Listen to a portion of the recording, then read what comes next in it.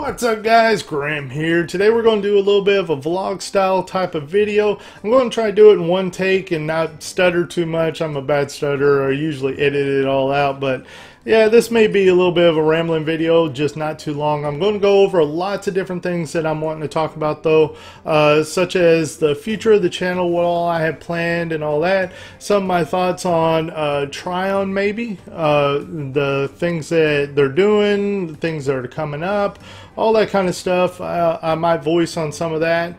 There's several different topics that I may talk about. We'll see. Alright, to start off with, plans for the channel. Alright, so as you can tell in one of my recent videos, the Warlord PvP build, I went ahead and got back into giveaways.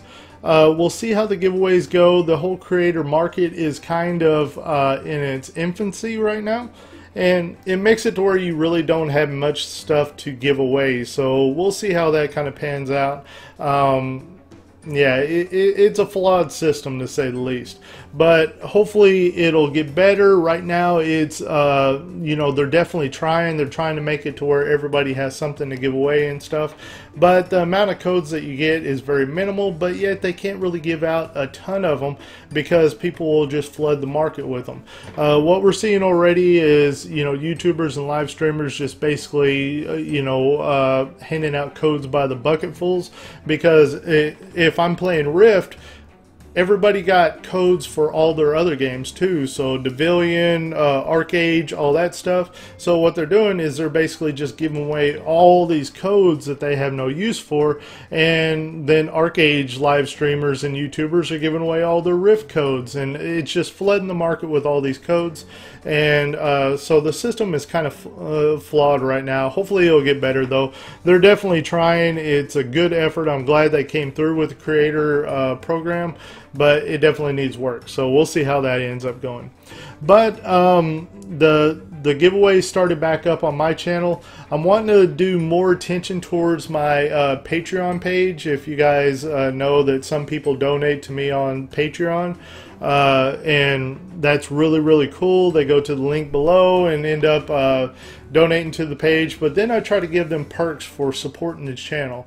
One of the things that I did is I asked them, you know, what kind of game would you like me to play besides Rift, just to do like a one-off video or whatever, in order to do some other kind of content besides just Rift, because now, especially since the expansion is coming out, I'm going to be putting out a lot of Rift content most likely.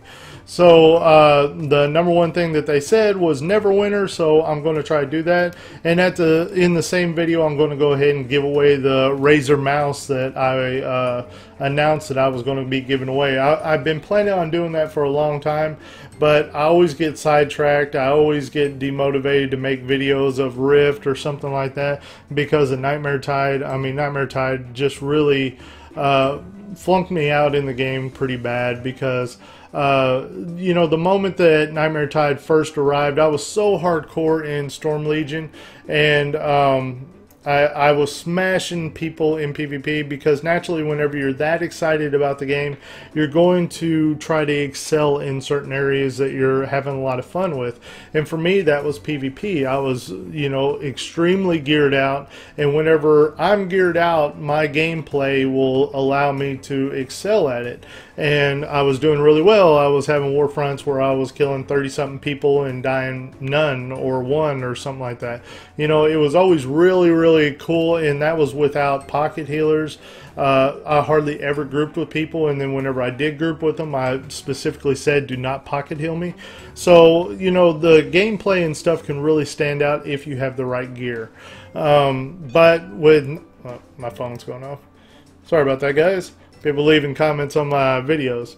But yeah, I really wasn't too excited about Nightmare Tide once it arrived though, because there were so many things that went bad with it. There was the gear unification. Matter of fact, the last Trion live stream that they did involving PvP, like where they did a PvP live stream, it was to announce that they were taking out PvP gear. So that was, you know, as Kronos on the forum said, you know, you can sit there and wish that they would do a PvP live stream, and then your dream actually becomes a nightmare. So yeah, that's kind of what we ended up dealing with there. And then all the other stuff that came out, like they always say that PvP, you can fail your way to the top. Well, it kind of tells the story whenever Nightmare Tide came out, and it was PvEers that geared out faster than anybody. So yeah, it really sucked. I mean, just lots of things were really bad for Nightmare Tide. And, of course, PvEers weren't too happy as well with a lot of things. And then, you know, another bad thing that happened during Nightmare Tide is Rift is really trying to find its identity right now, you know, identity.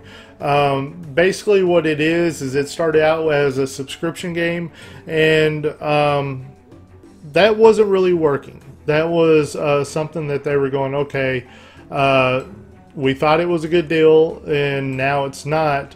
The free-to-play games seem to be where it's at. These guys are coming out with their free-to-play games. Everybody can just join in as they want, try the game out. If they like it, they're going to spend money on it, all this good stuff. It seems like a great game plan, I imagine. So then they go free-to-play. Well, the thing is that the developers posted on the forums one time, and I'm trying to remember the exact statistic, but they said that less than 5% of the population, you know, spends money on the game. So that means over 95% of the player base don't spend even a dime on Rift. So what happens? Trion announces layoffs. I remember reading that they did some kind of layoff. And yeah, the model wasn't working. This amazing free-to-play model that everybody, you know, treasured about Rift, it was causing the company to go through a bad spell. People were losing their jobs over it. So they, you know, eventually they tried it for a long time. You know, how long was it, that amazing free-to-play model, before they made changes to like the earring slots and stuff? You know, a long time. So they gave it a very, very good chance. They were marketing it as the, you know, no tricks, no traps. You know, you're not in you know, Azeroth anymore. All those kind of advertisements and stuff, and really was pushing this amazing free-to-play model. But the thing is, it didn't work out for Trion because people are losing their jobs over it. So they ended up trying to decide how they were going to pursue it. They went ahead and you know, really try to make it to where people were enticed to become patrons. So they made the patron benefits even better, but then they took away stuff from the free-to-play players, which made it to where now being a free-to-play player wasn't really that great of an option anymore.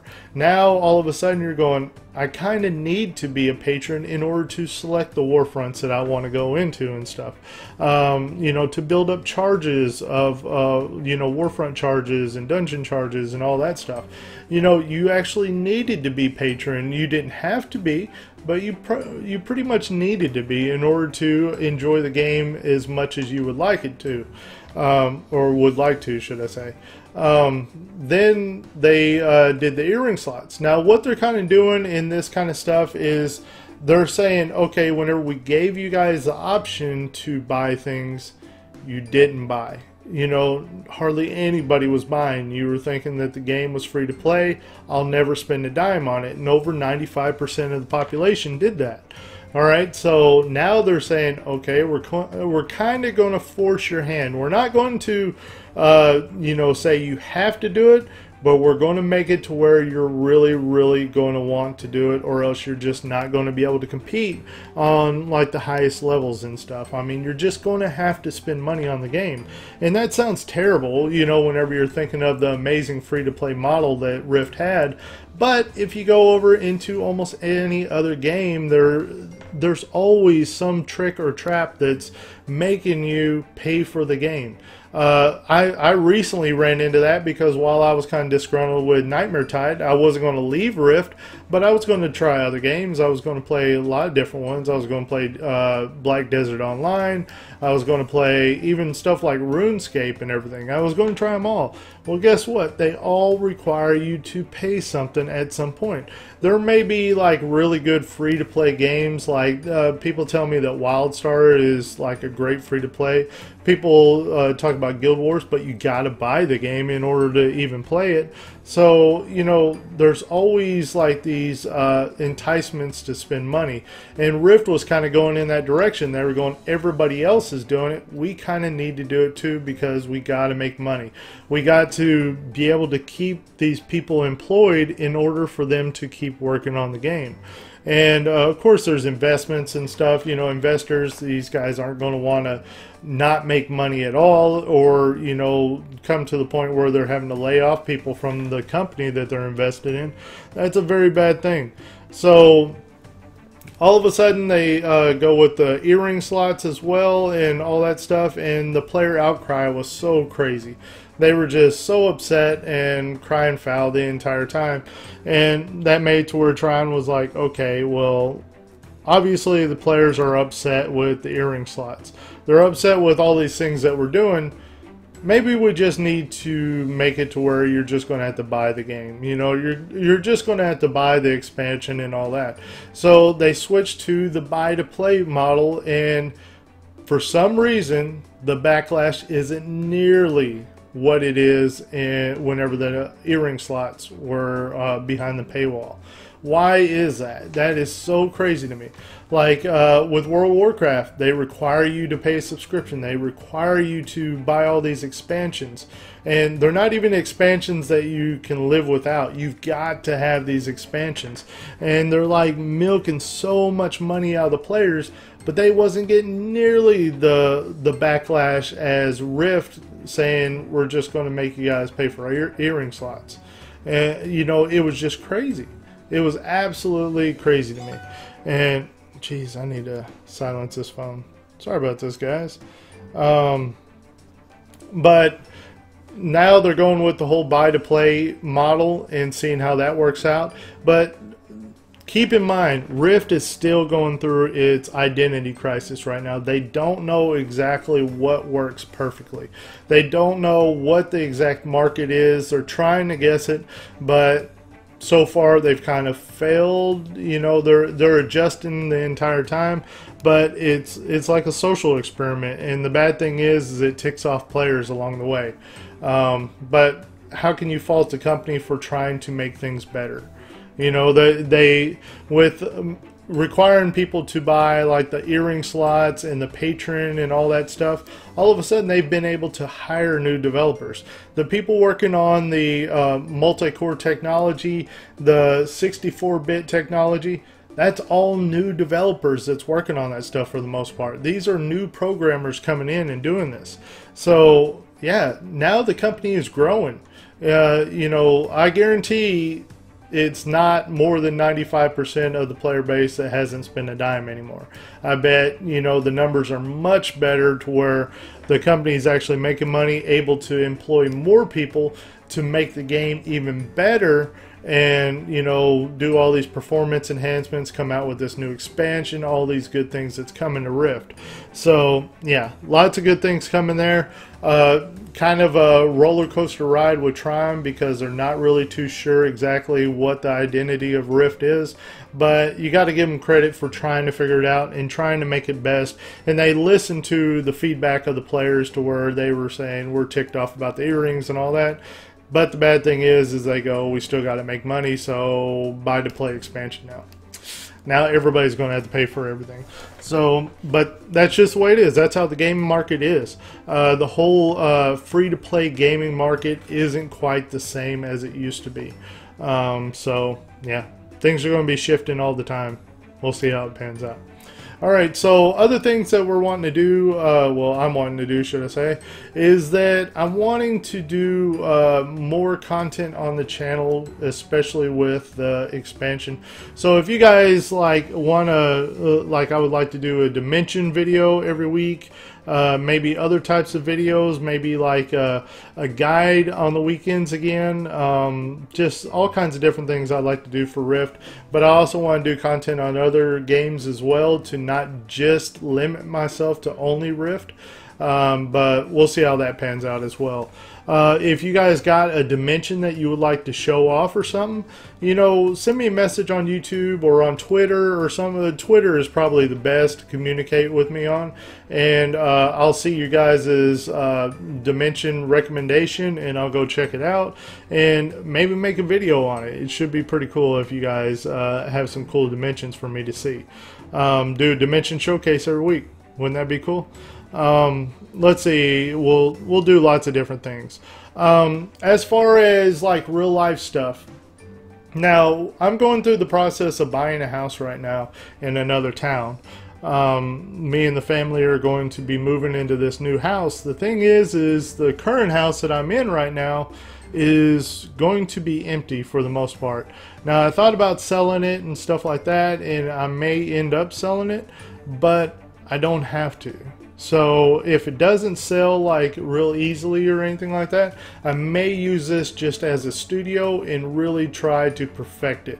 So this room that I'm in right now, there isn't going to have to be anything else in here. I can basically I can even move the studio into the living room and have a huge area where I'll be able to do like maybe even skits and stuff. That would be pretty cool. Lots of different things that I can do, but basically this whole house is going to be at my disposal for my work. So that would be very, very cool. The thing is it's going to be like a 30-minute drive from my house, so it's not going to be something that I'm going to come here and work every single day or something. But hopefully I'll be able to come here and put in some long hours and do quite a bit of videos for you guys. We'll see. I hope you guys are liking this kind of update video. Hopefully I didn't ramble on too long. What is it, 16 minutes now? Not nearly as bad as some of my other videos I've done, but I hope you guys enjoyed this content. If you did, make sure to smash that like button. Like I said, I have lots of stuff planned. I'm not real sure how much of it is going to come to fruition or that I'll have time in order to do, but yeah, I'm wanting to do a lot of Rift content, that's for sure. Okay, I hope you guys enjoyed it. As usual, my name is Grim, and I'll see you next time.